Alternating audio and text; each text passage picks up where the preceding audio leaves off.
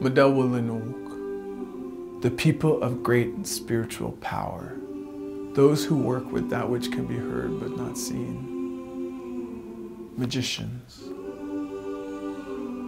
witches. And when you look it up in our dictionaries, that's what it says, Motewolonuwok, witches.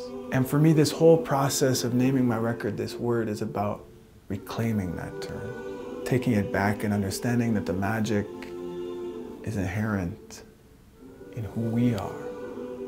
And coming together and sharing that with each other is what we're here to do.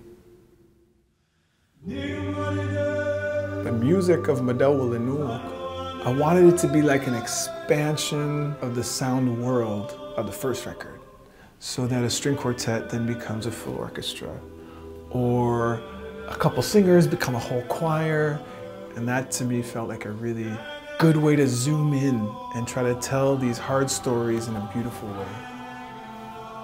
This record felt like a risk too. It's the first time I'm releasing music in English, and that feels exposing, kind of communicating to your audience in a different way. This record is an exploration of healing through collectivity and the importance of singing with each other. I think about that in my own life and how, whether it's indigenous community or queer community, has lifted me up at different points throughout my life. And these queer beings that are so precious and so sacred and carry so much wisdom, and that for a long time our societies have not been listening to that wisdom. And to find and re-engage with that balance and the sacredness of queer people and what we offer to the human community, that's what this record is about.